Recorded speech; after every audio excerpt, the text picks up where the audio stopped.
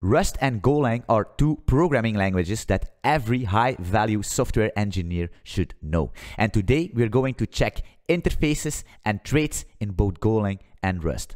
Let's check it out. 50% of my viewers are still not subscribed to my channel. So if you like the content I'm providing to you, subscribe to my channel, give me a thumbs up. Let's fucking go. A very common use case in systems programming, or even if you do blockchain development or whatever, is that you need to sign some arbitrary data, right?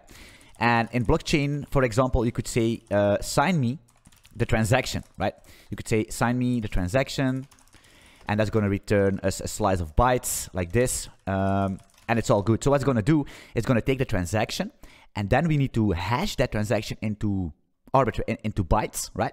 And then we're going to sign that bytes, right? So it's going to hash it. We're going to have the hash, which is bytes, and then we're going to sign that and return the signature, okay? But it could be that we need to do it for transactions, but of course, we're also going to need to do this, for example, for a block, right?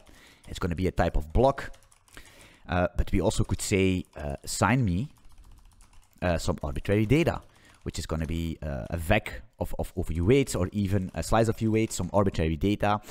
And if we really want to take it a step further, it could be that we're going to say, yo, sign me the header of the block, for example, which is going to be, for example, a type of header, right? So you can already see that this sign function will take in a lot of different types, but actually will do the same, right? So how can we make this even better? Well, that's where traits or interfaces in Golang come in, right? So let's see how we can refactor this. So this is going to be, the composability of our program will be much neater and much more extendable and maintainable.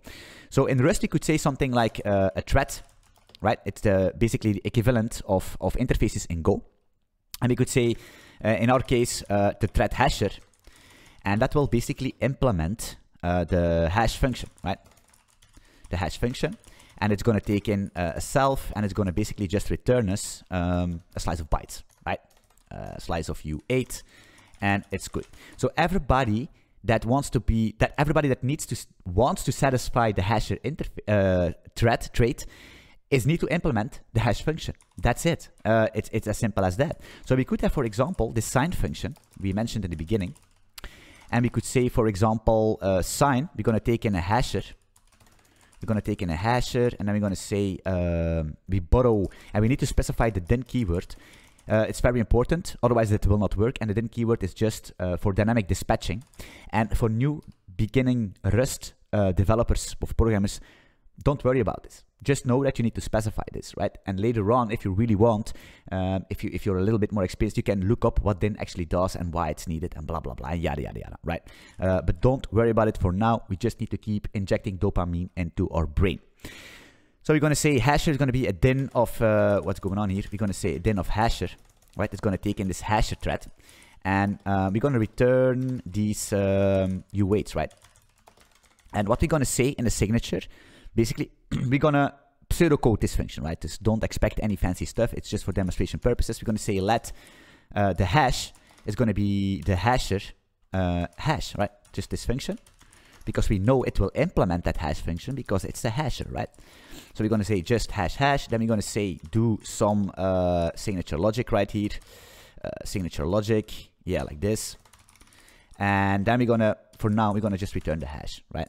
Of course, we're going to return the signature, but for the sake to make the compiler satisfying, to make the compiler happy, we're going to just return the hash, so it will work all just fine. Yes, so for example, let's make us a transaction. So we could say a struct transaction like this. And we could say a transaction could literally have anything you want, right? So let's say, let's give it an ID, which is going to be I32 or something, and let's give it a nonce, some random stuff, of course. Let's make it an I64. It doesn't really matter. And if we want to, wait, let's try it here, right? We're going to say let tx is going to be a transaction like this, and we're going to say that the ID is going to be 100. It doesn't really matter, and the nonce should be something random, but hey, we're going to say it's 4, right? And then we could do something like let a signature, right, is going to be sign, and then we could pause in this transaction, And it's going to work. It's not going to work for two reasons. First of all, because we didn't pass it, we didn't borrow this transaction. And the second thing why it's not working is because TX does not implement the hasher interface, right? The hasher trait, actually, to be concrete, in Rust. How do we do this? Well, we could say implement the hasher for transaction, right? And the only thing we need to do here is basically say a van hash, which will take in ourself like this, and then we're gonna return this slice of bytes. You wait, and we could basically do some hashing logic here, right? And in our case, we're gonna just return us some arbitrary data, 0x1, 0x2, and maybe 0x3, right? So this is basically a slice of bytes, a slice of U8. And then you can already see that the compiler is satisfied, and we could actually just like print ln this thing out. So we could say something like this, debug it, and then we're going to say the sig. It's not going to work like this, I think. Oh, it is. Okay, but we also could do to-vec, but hey, if it works like that, why not? And then we could do cargo run, and you could see that it will just return what we need. And you can already see it coming. Now it can work for transaction, but it can also work for a block, right? Because we could say, just copy this. Let's actually copy it here. Let's copy this shenanigans here. We could say, for example, a block, right? Could have the same things, could have different things. It doesn't really matter. And then we can copy this implementation for transaction, paste it below the block, right? And then we could say implement hasher for the block, like this. And instead of making this transaction, we could say let block is going to be a block like this, right? And put in the block here in. And then you can see cargo run, and it all works just fine. That's how we can use traits in Rust to basically make our program a little bit more dynamic, a little bit more composable, better to test, and also easier to maintain and to swap things around. So let's now go to Go and see how it works there. So we are now in our main.go file in Go, and we are going to check out how we need to do this in Go, the same thing we did in our Rust program. So the first thing we're going to do is say, let's make our interface. We're going to say type hasher, and that's going to be an interface like this, and we're going to say the hash function, which will basically return as a slice of bytes, right? That it's already been done.